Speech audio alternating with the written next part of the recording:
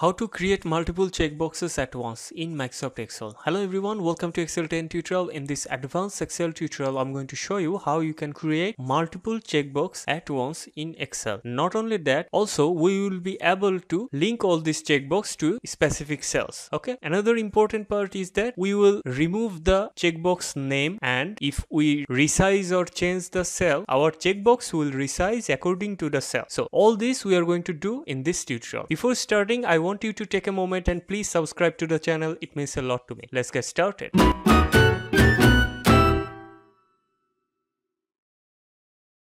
Take a look at this workbook. I'm going to create a to-do list here, but I need to add checkbox to all these cells. If we manually insert checkbox like we have showed how you can do that in a previous tutorial, it will take a lot of time and we need to manually rename all those checkbox. We need to manually link all those checkbox, and also we will have to align all those checkbox. Those are really time consuming, and I'm going to do this with one click. I'm going to create a macro, and then when I run the macro, the checkboxes will be automatically created and linked to these cells. Okay, now here I want the checkbox from cell C2 to C16, and all the checkbox should be linked within these cells. Okay, so to do that, click on the developer tab, click on Visual Basic, click insert and click module. If you don't have the developer tab in your ribbon, please check this video and you will learn how you can add them. So when you have opened this, just write the code. I have already written the code. I am pasting it here. Close it, and now click on the macro, and you can see this macro name will appear. Add checkboxes. Click on run. If I select this range, it will create checkboxes to each cells, and it will also link those checkboxes to these cells. So if I click OK, and you can see our checkboxes are created and they are aligned perfectly. All the checkbox name has been removed and all the checkbox are linked to the cell it is placed on. Okay, so if I right click here, format control, and you can see the cell link is C2. This is where the checkbox is. Okay, now if I click here, you can see the true and false value are just beneath the checkbox. I want to do it in this way. You can see if I select the column and format it text color to white, you won't be able to see the true or false, but you can still use it in your formulas or whatever you want to do. As I am adding checkbox in this column, I don't really need this column for any other task. So that's why I wanted the checkboxes to be linked inside this column, and in this code we can do that. Now if you want to link your checkbox to the adjacent column, you can do that also. For that, you will have to change the code a bit. Developer tab, Visual Basic, and then here